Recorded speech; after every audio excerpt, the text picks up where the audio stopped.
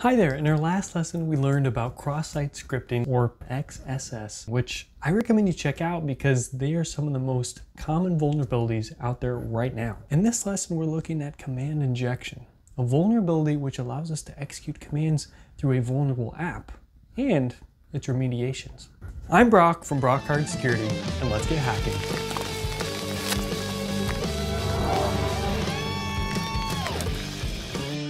Alright, so first things first, you're going to want to go ahead and log into your TryHackMe dashboard and go to the command injection lesson. Introduction. What is command injection? In this room, we're going to be covering the web vulnerability that is a command injection.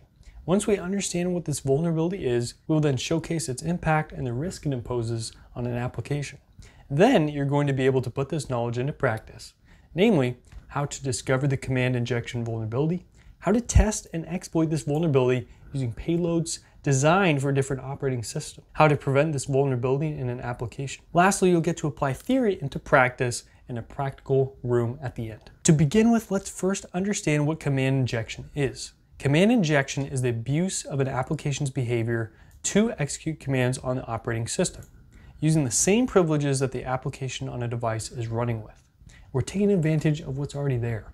For example, achieving command injection on a web server running as a user named Joe will execute commands under this Joe user and therefore obtain any permissions that Joe has. A command injection vulnerability is also known as a remote code execution, or RCE, because an attacker can trick the application into executing a series of payloads that they provide without direct access to the machine itself, i.e. an interactive shell. The web server will process this code and execute it under the privileges and access controls of the user who is running that application. They think that we're Joe. Command injection is also often known as remote code execution because of the ability to remotely execute code within an application. These vulnerabilities are often the most lucrative to an attacker because it means that the attacker can directly interact with the vulnerable system. For example, an attacker may read some system or user files, data, and things of that nature. For example, being able to abuse an application to perform the command, "Who am I?" to list what user account the application is running will be an example of command injection. Command injection was one of the top 10 vulnerabilities reported by Contrast Security's AppSec intelligence report in 2019. You can see that here for insights from Contrast Lab AppSec intelligence report. Moreover, the OWASP framework constantly proposes vulnerabilities of this nature as one of the top 10 vulnerabilities of a web application, or you can just look at the OWASP framework. And here we have the top 10 most common web application security vulnerabilities or risks, and command injection would definitely share a lot of the traits with a lot of these. No answer needed, homework completed. Discovering command injection. This vulnerability exists because applications often use functions and programming languages such as PHP, Python, and Node.js to pass data to and to make system calls on the machine's operating system. For example, taking input from a field and searching for an entry into a file. Take this code snippet below as an example. In the code snippet, the application takes data that a user enters in an input field named title to search a directory for a song title. Let's break this down into a few simple steps. Here we have our code snippet written in PHP, commonly used for web development. Step number 1, the application is going to store the MP3 files in a directory contained on the operating system. You can see the directory here, var www html songs. Number 2, the user inputs the song title they wish to search for. The application stores this input into the title variable. See here the title variable and getting whatever the user inputs. The data within this title variable is passed to the command grep to search a text file named songtitle.txt for the entry of whatever the user wishes to search for. So we can see here the command grep and then whatever the title is, and they're looking in songtitle.txt, which probably has a list of different songs. The output of this search of songtitle.txt will determine whether the application informs the user that the song exists or not. If the grep command returns blank, then it's going to say that the title does not exist. However, if anything else happens, then it's going to say the requested song does exist. Now, this sort of information would be typically stored in a database. However, this is just an example of where an application takes input from a user to interact with the application's operating system. Attacker could abuse this application by injecting their own commands for the application to execute. Rather than using grep to search for an entry in songtitle.txt, they could ask the application to read data from a more sensitive file. Now that's an abuse of trust right there with the operating system. Abusing applications in this way can be possible no matter the programming language the application uses. As long as the application processes and executes it, it can result in command injection. For example, this code snippet below is an application that was written in Python. Note, you are not expected to understand the syntax behind these applications. However, for the sake of reason, they have outlined the steps of how this Python application works as well. Number 1, we see that the Flask package is used to set up a web server. In the code block number 2, function that uses subprocess package executes a command on the device. In number 3, we use a route in the web server that will execute whatever is provided. For example, to execute who am I, we need to visit http and then flaskapp.thm/whoami. What variable stores the user's input in the PHP code snippet in this task? Got any ideas? If you said the title variable, then you'd be correct. What HTTP method is used to retrieve data submitted by a user in the PHP code snippet? Get. The get method is used to retrieve data submitted by a user, which we can see in step number 2. Now, if I wanted to execute the ID command in the Python code snippet, what route would I need to visit? Well, if we need to go to the flaskapp.thm/whoami route to use whoami, then we're going to need to do /ID to execute the ID command. Boom! Nice job, guys. On to the next one. Task 3, exploiting command injection. You can often determine whether or not command injection may occur by the behaviors of an application. As you will come to see in the practical session of this room, applications that use user input to populate system commands with data can often be combined in unintended behavior. For example, the shell operators, the semicolon, the ampersand, and double ampersand will combine 2 or more system commands and execute them both. Double the power. If you're unfamiliar with this concept, it is worth checking out the Linux Fundamentals module to learn more about this. Linux Fundamentals covers many servers and security tools in Linux. Learn how to use the Linux operating system, which is a critical skill in cybersecurity. If you're interested in me going over the Linux Fundamentals course, go ahead and let me know down in the comments. Command injection can be detected in mostly one of 2 ways. Number 1, blind command injection, and number 2, verbose command injection. These 2 methods are defined below, and sections underneath will explain these in greater detail. Blind command injection is a type of injection where there is no direct output from the application when testing payloads, much like blind XSS. You will have to investigate the behaviors of the application to determine whether or not your payload was successful. Number 2, the verbose command injection is a type of injection where there is direct feedback from the application once you have tested a payload. For example, running the whoami command to see what user the application is running under. The web application will output the username on the page directly. That sounds pretty nice. So how are we supposed to figure out if our command successfully worked if there's no visible output? It's not immediately noticeable. For example, a command is executed, but the web application outputs no message. However, just because it's not there doesn't mean it didn't happen. For this type of command injection, we will need to use payloads that will cause some time delay. For example, the ping and sleep commands are significant payloads to test with.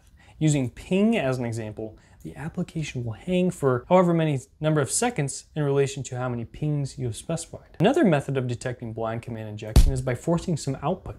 This can be done by using redirection operators such as the right arrow. If you're unfamiliar with this, I recommend checking out the Linux Fundamentals module. For example, we can tell the web application to execute commands such as whoami and then redirect that to a file. We can then use commands such as cat to read this newly created file's contents. Testing command injection this way is often complicated and requires a bit of experimentation, as the syntax for commands varies between Linux and Windows. The curl command is a great way to test for command injection. This is because you were able to use curl to deliver data to and from an application in your payload. Take this code snippet below as an example. A simple curl payload to an application is possible for command injection. Here we have the curl command, and it looks like using the process.php, and then we're searching the directory Beatles to execute the whoami command. Detecting verbose command injection is a little different. It's arguably the easiest method of the 2. Verbose command injection is when the application gives you feedback or output as to what is happening or being executed. For example, the output of commands such as ping or whoami is directly displayed on the web application. Here they have compiled some valuable payloads for both Linux and Windows into the tables below. So we have whoami, which is in both Linux and Windows. Whoami sees what user the application is running under. If I'm logged in as Joe and counting a file, Can we see that Joe's logged in? And then for Linux, it's going to be ls, which stands for listing the contents of the current directory. You'll be able to find files like configuration files, environment files, tokens, application keys, and many more valuable things. On the flip side, in Windows, you're going to be using dir, which is that operating system's counterpart. You'll be able to find the same sort of things. Ping is a command that will invoke the application to hang. This will be useful in testing the application for blind command injection. Sleep is another useful payload in testing the application for blind command injection where the machine does not have ping installed. Sleep is specific to Linux, and so is NC, which stands for netcat. Netcat can be used to spawn a reverse shell onto the vulnerable application. Netcat can be used to respawn a reverse shell onto the vulnerable application. You can use this foothold to navigate around the target machine for other services, files, or potential means of escalating privileges. Timeout is specific to Windows, and it's a command that will also invoke the application to hang. It's useful for testing the application for blind command injection if the ping command is not installed. What payload would I use if I wanted to determine what user the application is running as? How about this? Who am I? Whoop whoop. What popular network tool would I use to test for blind command injection on a Linux machine? How about ping? What payload would I use to test a Windows machine for blind command injection? How about timeout? Whoop whoop. We got it correct. All right, on to task 4. Remediating command injection. Command injection can be prevented in a variety of ways. Everything from minimal use of potentially dangerous functions or libraries in a programming language to filtering input without relying on a user's input. I have detailed these a bit further below. The examples below are the PHP programming language. However, the same principles can be extended to many other languages. In PHP, many functions interact within the operating system to execute commands via shell. These include exec, pass-through, and system. Take this snippet below as an example. Here, the application will only accept and process numbers that are inputted into the form. This means that any command such as who am I will not be processed. Number 1, the application will only accept a specific pattern of characters, in this case, the digits 0 through 9. The application will then only proceed to execute this data, which is all numerical. These functions take input such as a string or user data and will execute whatever is provided on the system. Any application that uses these functions without proper checks will be vulnerable to command injection. Input sanitization. Sanitizing any input from a user that an application uses is a great way to prevent command injection. This is a process of specifying the formats or types of data that a user can submit. For example, an input field that only accepts numerical data or removes any special characters, such as the right arrow, the ampersand, and /. In the snippet below, the filter input PHP function is used to check whether or not any data submitted via an input form is a number or not. If it is not a number, it must be invalid input. Here we have the filter input function, which is saying if it's a number, hey, we're gonna try to use it. This is probably followed by an else statement saying, hey, don't use the input. Just like if you go to the border and you're not a citizen or you don't have a green card, you're gonna be sent back from where you came, unless you find a way to bypass the rules. Applications will employ numerous techniques in filtering and sanitizing data that is taken from a user's input. These filters will restrict you to specific payloads. However, we can abuse the logic behind an application to bypass these filters. For example, an application may strip out quotation marks. We can instead use the hexadecimal value of this to achieve the same result. When executed, although the data given will be in a different format than what is expected, it can still be interpreted and will have the same result. Here's our payload, and they would normally strip out the quotation marks, but because we've put everything hexadecimal, it's not recognizing that we've encoded our quotations. It's just in another language. What is the term for the process of cleaning user input that is provided to an application? Sanitization. What? Sanitize is used primarily in the US. In Canada, sanitize is preferred everywhere else. Okay. So if you use the Z, it's not necessarily wrong, but for this, they want us to use the S. And we got it correct. Deploy the machine attached to this task. It will be visible in the split screen view. Deploy the machine. All right, it's booting up. Once your machine boots up, we're gonna use some payloads on the application hosted on the website, visible in the split screen view, to test for command injection. Refer to this cheat sheet if you are stuck or wish to explore some more complex payloads. That is very nice of them. Here we have a whole list of compounded Unix commands to try and perform a command injection. Likewise, in Windows, we also see some similar commands such as multiple ampersand, deploying sleep, who am I, and other commands. Find the contents of the flag located in /home/tryhackme/flag.txt. You can use a variety of payloads to achieve this. I recommend trying multiple. To start off, we'll just go ahead and try the default IP address and see what it returns. So this is a handy web application for diagnosing IT problems. It's testing the availability of a device by entering the IP address. It looks like whatever is running behind the hood grabbed our IP address and put it into a ping command, so then it gave us back some ping statistics. However, that doesn't tell us what operating system is running behind the hood. Let's try a command that'll sift the operating systems down a little bit to see if this is a Windows machine or a Linux or Unix machine. Go ahead and do 127.0.0.1, satisfying the IP address requirement. And then we're going to do the ampersand to run an additional command and run a command only available in a Unix machine, and we will have it sleep for 10 seconds. If we execute it, and it's a Unix system, it should wait for 10 seconds before it brings us back anything. So far it's not returning anything, and there we go. So let's look at the cheat sheet. If we go down to the Windows commands, 127.0.0.1, then we'll try the directory command. Looks like we're not given any users. Let's try an alternative method. Let's see if we can look inside the root home directory using ls through 127.0.0.1 ls. It looks like it responded to the ls. A total of 8 directories or files inside the root home TryHack directory. A total of 4 in the /home/ubuntu directory, and provided us with the flag.txt.save file. So we know it's there.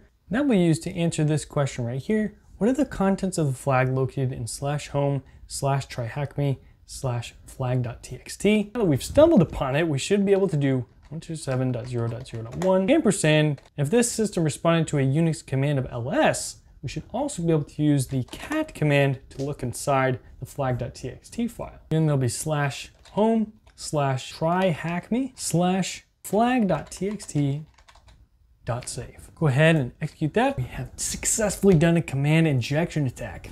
Way to go. As you can see, THM command injection complete is the answer for the next question. All right, what user is this application running as? Let's try this $; user bin ID. Put in the IP address, followed by the ampersand, and then $; Okay, looks like we got something. Now we should be able to look at the Etsy password file and find whoever user ID is 33. 7.0.0.1, and go to cat, and then we'll go to the root directory, Etsy directory, password.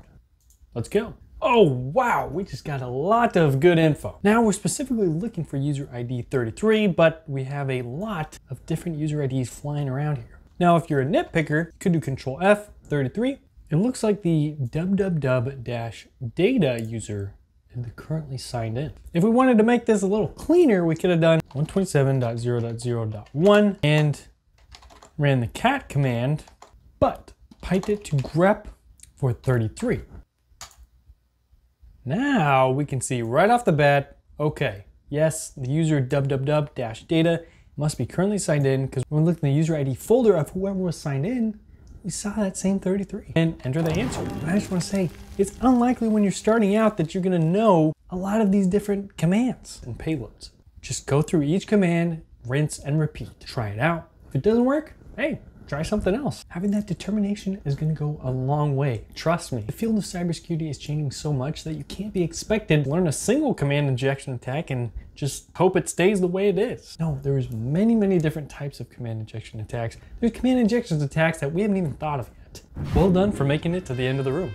To recap, we've learned about the following elements of command injection. How to discover the common injection vulnerability. How to test and exploit this vulnerability using payloads designed for different operating systems. How to prevent this vulnerability in an application, and how to apply our learning by performing command injection in a practical application. As you will probably have discovered, there are multiple payloads that can be used to achieve the same goal. I highly encourage you to go back to the practical element of this task and try some alternative methods of retrieving the flag. So go ahead and click complete, whoop whoop, and celebrate. You guys just learned a critical skill in cybersecurity. Give yourself a pat on the back. We are truly pioneers in the cyber west, and it's up to us to keep poking, keep prodding, and looking for vulnerabilities, because you never know. One day, you could find something that impacts thousands or even millions of people. That's a big deal. Just like Edison, don't expect your first or 999th time of trying to work. Thanks for sticking around, guys. Like, subscribe. This marks our 9th complete lesson in the Introduction to Web Hacking course. I'll see you in the last lesson of the Intro to Web Hacking, where we're gonna go over SQL injection. It's gonna be a fun one, guys. Keep hustling and take care.